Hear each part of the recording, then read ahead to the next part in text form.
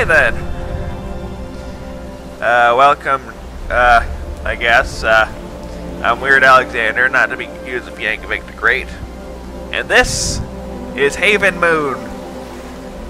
A weird little art thing made by, Francois Roussel, it said, I think. Sorry, it doesn't, I can't really capture it. Also, it's kind of loud. Anyways, getting a character, where am I? Why am I? How am I? What's going on? Here's a knob. Notice. Note. Welcome to Seleos, the moon of planet Memra. After a cataclysmic event, Memra was destroyed. Since I was on Seleos when it happened, I was spared and became the last survivor of my civilization. With all the machinery at my disposal, I made a teleport that has the ability to scan the universe and look for people from other worlds. Cool. If you are reading this message, it means that this device worked correctly, but also means that I can't be there in person to welcome you. In that case, I wish to give you my treasure, patiently collected during my lifetime. The key on the back of this device contains the teleportation coordinates that allow you to activate the Etheon and go back on. Hector Turin. Okay, Mr. Turin. You have my attention. Just don't have much choice. And this is something. Hold on, let me tweak mouse sensitivity a bit. Tweak it up a bit. Oh, too much. Yeah, this game is like a pet project of this one guy, Francois Roussel. Oh god, he's French, yeah. Yeah, I know. Very, Victorian steampunkish area. Basically, Frank was like, you know how Miss had that thing from Selenetic Age with the big rocket ship from Jules Verne? Well, if the game was nothing but that. Well, not just a rocket ship, you know what I mean. Electric cannon. That sounds dangerous.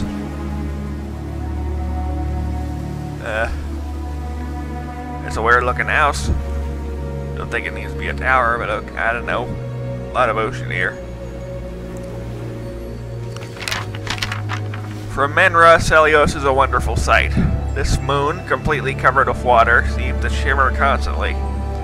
In daytime, its unique ocean reflects the sunlight, and at night, it's because of its vast stormy zones, it sparkles like a precious stone. Lucky you, I guess. For thousands of years, Seleos has captured the imagination of everyone who's ever lived on Memra, and during my whole life, I always dreamed to travel there. Thanks to the success of my inventions in many technical and scientific fields, I had a huge fortune at my disposal to make this dream come true. For many years I've studied Seleos' surface. I drew maps of its stormy and calm zones. I also discovered the presence of many small islands where it would be possible to settle down. Using various means at my disposal, I engineered an airship able to travel in space and bring everything necessary for me to build a base at Seleos. I take it this is it. The first island has been set up as the one on which you're currently standing.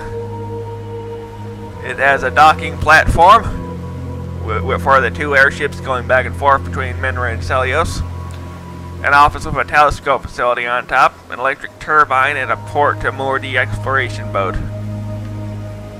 To easily find your way at sea, each port has a beacon that can be identified by a number of times it flashes. If the weather is clear, it's possible to see the beacon of any of the other islands because of the island's proximity to each other. Good to know. After the discovery of the other islands, and once new facilities were built on them, a network of stations set up for a small electrical airship that facilitated movement from one facility to another. Still need to improve the reliability of this battery, whose capacity deteriorates quickly. Facing the base island is an island composed of two craters where I built a laboratory to experiment on wireless electricity transmission. Ooh, like Tesla. It was doing these experiments that I was able to master the techniques used by a teleporter that brought you here. And I must clarify, Nikola Tesla, not Elon Musk Tesla. That's that guy just cashing in on some dead guy's name recognition, I guess. I don't know, kind of weird. I don't know, I guess Disney's doing it, but he actually founded it to begin with, so I don't know. The access to this facility is protected by a code. The laboratory is composed of the number of its beacon flashes followed by its horizontal coordinates. Okay. So there's three things to note. There's a turbine here, and there's a laboratory code. Yeah, stairs are a bit weird in this. Oh, son of it. Come on. Also, there's a run button. Gotta be slow and steady. Telescope aisle. Cannon aisle. Map of all the aisles. Lab aisle. Wait, house aisle is not on here. But it's here. Okay. Islands installations. Very cartography.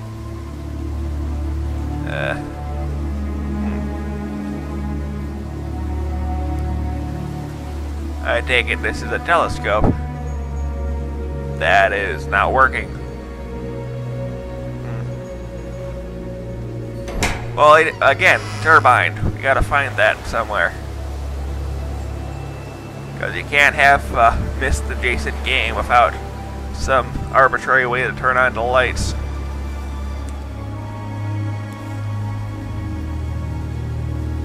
Speaking of, that's a damn pretty skybox, don't you think?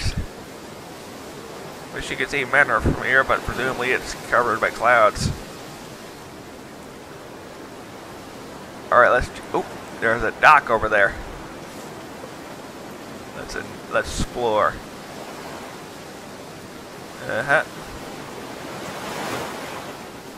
Rocco, don't you dare. Sorry, dog's growling at something. Okay, what's this do? Oh yeah, no power. Well, presumably this thing does it.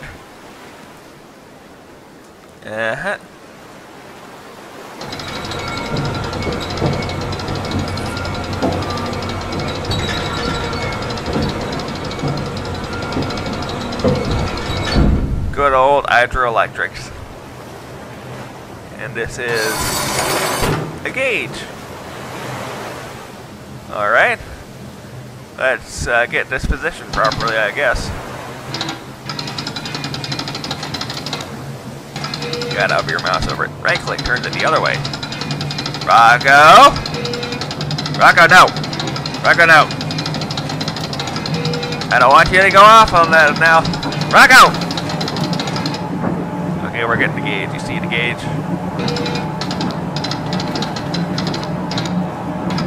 Maximum. Hey, lights. You see the lights? Here's some lights. Rocco! No! Shut! Shut! Oh wait, did I not do something? Wait. Oh. I guess those lights were just that color. Yeah, there we go. You can actually see some light in them.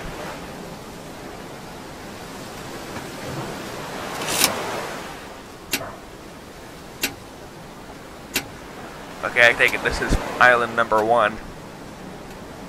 If we're giving them an arbitrary number.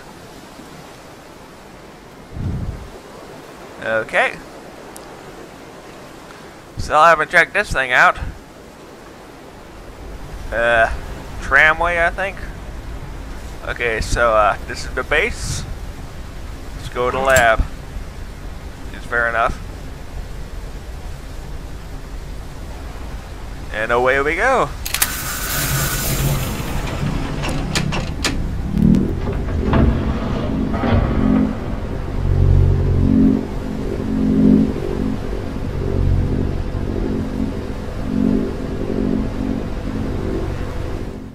I'm feeling I'm missing something. Yeah, whatever.